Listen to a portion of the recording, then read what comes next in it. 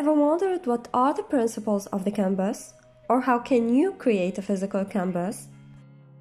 Don't look any further, the Canvas companion book is written for you.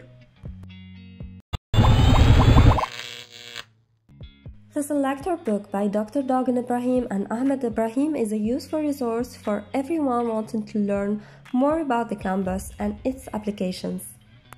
So in today's video, we're going to dive into the book and discover its fascinating content.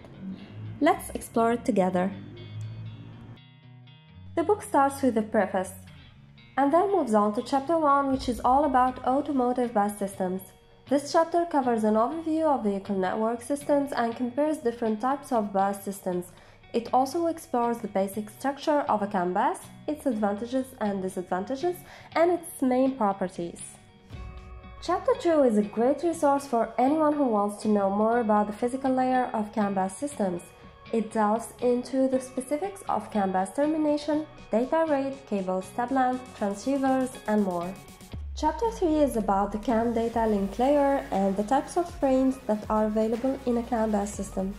In Chapter 4, you'll discover how data is exchanged on CAN bus. In Chapter 5, join us in exploring the MCP2515 CAN bus interface module that will be used in the projects in this book. By purchasing the book on the Elector store, this module will be automatically added to your shopping cart.